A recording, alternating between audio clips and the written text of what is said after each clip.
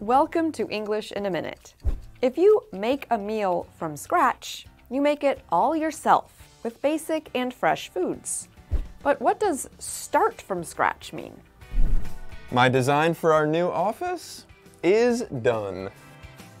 Oh, did you hear? We don't have the money for a new kitchen. No problem, that is easy to fix.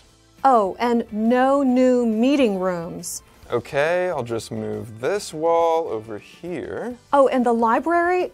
Yeah, that's not happening. You know what? I'm starting from scratch. To start from scratch means to start from the beginning. Sometimes this means you lose the work you have already done. But starting from scratch can be easier and smarter than trying to fix something.